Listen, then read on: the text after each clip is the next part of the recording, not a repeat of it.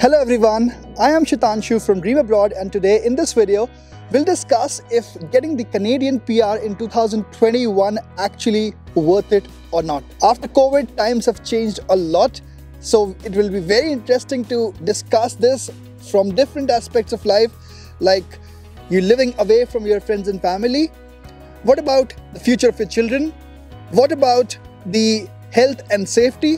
We'll also talk about different other aspects like ease of life and quality of life and various other aspects as well. So what should you expect from this video? I don't say that by the end of this video I'll give you an answer in yes or no, that yes it is totally worth it or no it's not worth it. I will leave that decision to you. I'll discuss various points because each point may have different weightage for different people. So it would ultimately be on you to decide, will it actually be worth it or not? I'll share my personal views and I'll leave it to you to decide if it is actually worth to get the Canadian PR in 2021 or not. Okay, it was a sunny day today. I thought it would be great to actually shoot the video outside, but it's really windy and it is still cold. So I think I should go back home and shoot the video and wait for a couple more weeks to actually shoot these videos outside. So let's go back home and then we'll do the talking.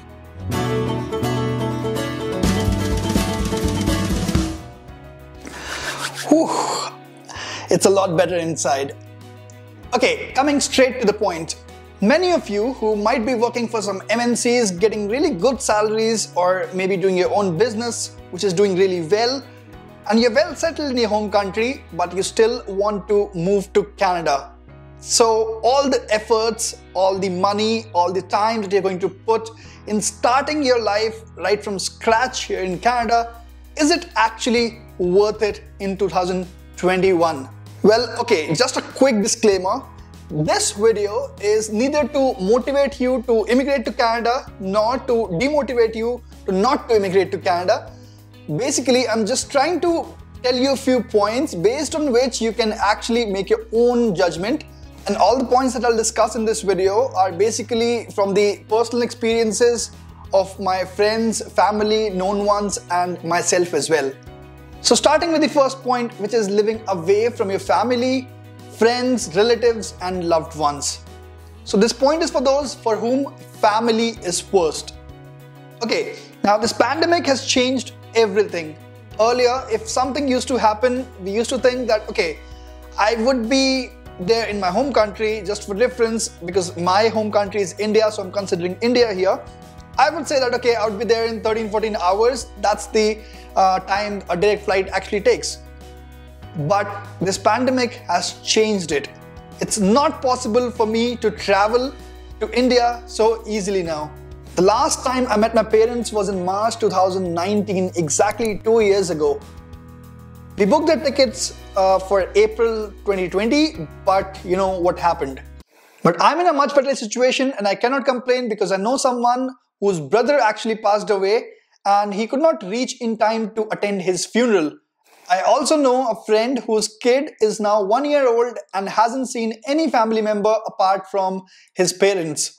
And I think that person who could not attend his brother's funeral and was not with his family during the tough times, or that pregnant woman who could not get the support of his family before or after the birth of her child, do you think that do they actually care about PR or citizenship? All they need is their family. So yes, this point is for all of those people who give their family the utmost importance. Okay, I know that you're gonna say that these are extraordinary conditions and we've never seen situations like these before, and this pandemic is going to get over soon, maybe by the end of this year or maybe next year sometime, because we are all getting vaccinated sometime or the other. But what I feel is that this pandemic has given us a new perspective to view things differently. Earlier, we were used to travel to our home country so frequently, so easily, but now it is not possible anymore. You don't know how long is this thing going to last, or if we are going to see any other pandemic in the future, or what's going to be the situation in the future. So I would say that if your family is living with you, or maybe you have your parents or other loved ones who can live with you in Canada, then it is totally fine, it is totally worth it. But if you have some people who cannot live with you permanently, with parents it gets difficult that they cannot live with you permanently at times. Maybe your grandparents cannot come to live with you. It might be a lot difficult for you because conditions are not all the same. But again, this is my personal view. I would request anyone who is watching this video and who is living in Canada and facing these kind of concerns, I would request you to please put your view down in the comment section below so that others can also benefit from it. Okay, before we proceed any further, I want to give a huge shout out to Wondershare UniConverter for sponsoring this video, which is actually a one-stop solution for all your audio and video requirements. It converts videos to more than 1000 formats at 30x faster speed without quality loss.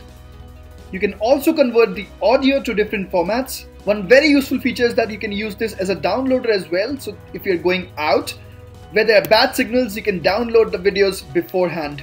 This tool is so smart. It also has some useful video editing features and even screen recorder, which I use almost all the time. So I would definitely recommend trying Wondershare UniConverter.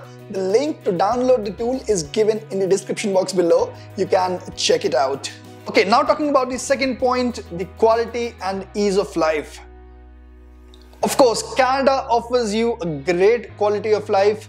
This is a reason why most of the people actually immigrate to Canada. When you ask people about it, they say that we moved here for a better quality of life than our home country.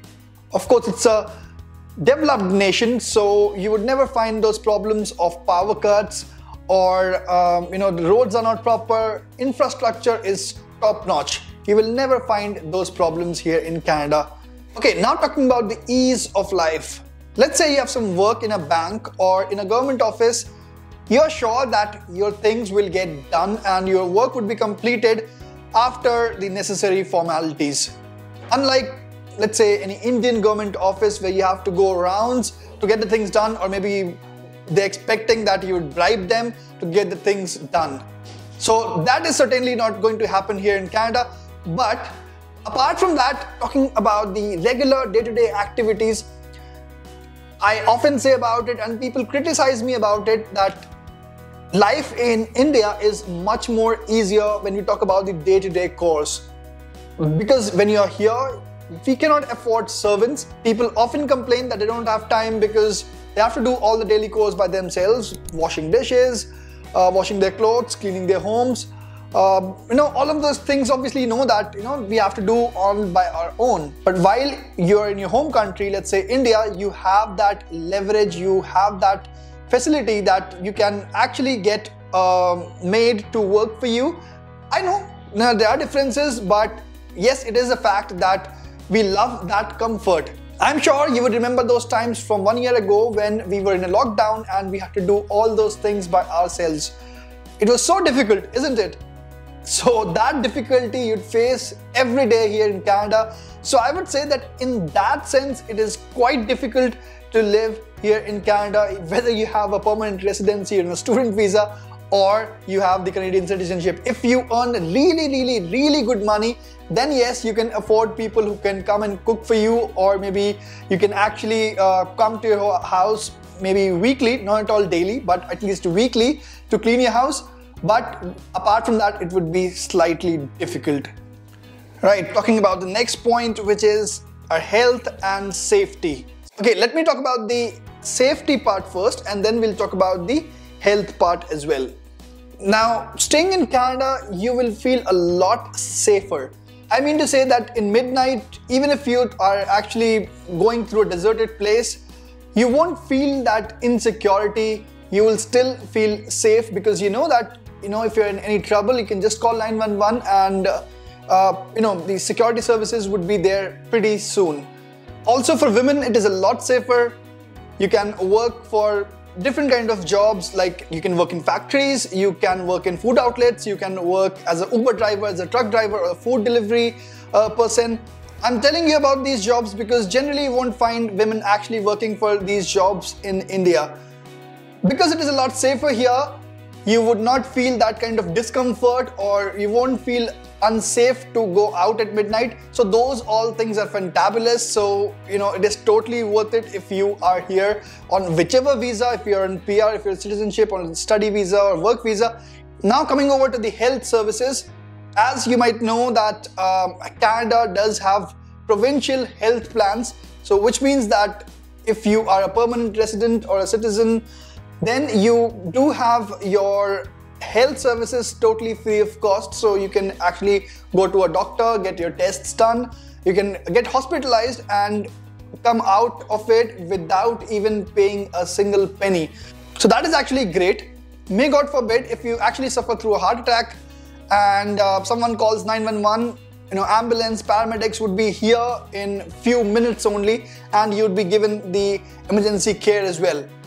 Now, talking about the emergency care, I remember a very specific incident when one of my friend a couple of years ago actually had this pain of kidney stone. So some of you might know who has been through that pain, that it is a very acute pain. So the first time when he actually experienced that pain, we were not sure that what has happened. So we took him to the hospital, and would you believe that he had to wait 3 hours outside the emergency ward. He was just given a painkiller by the nurse and he was just lying there in pain for 3 hours outside the emergency ward. And then after he was taken inside, he was given a bed 3 more hours before a doctor could actually attend him and get his tests done. Okay, so it was all free, but the thing is that wait was really horrible for us who were trying to take care of him, and of course for the patient who was actually screaming in pain at times.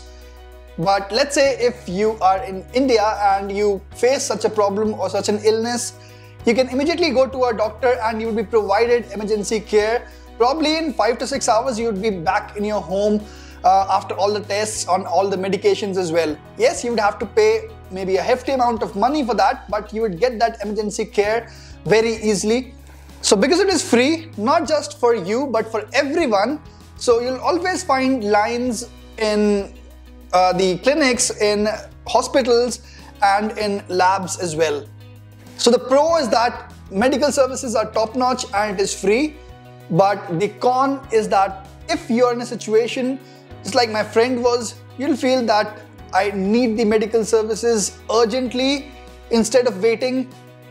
It would be better if I was in India or back home, any other country, and I would get it pretty soon instead of the long queues. Okay, this brings me to the last point, which is education and the future of your children. After securing a permanent residency, many of us move to Canada while we're about to get married, we're already married, sometimes we have kids.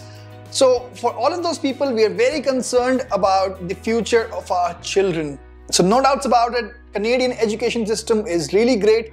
You would be glad to know that your kids can actually go to public schools and you don't have to pay any fee.